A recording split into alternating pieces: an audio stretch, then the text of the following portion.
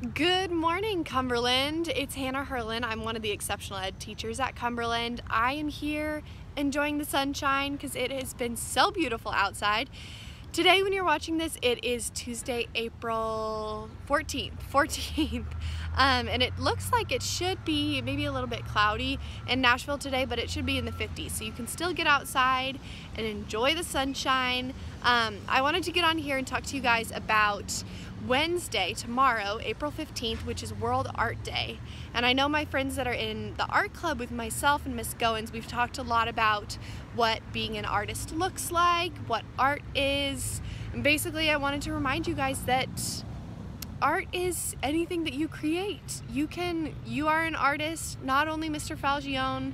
He's not the only artist in the world. You all can be artists and create art on your own while you're at home. And so today and tomorrow and the rest of this week, let's all make a plan to create art at home. Please feel free to share pictures on here, tag us in your pictures.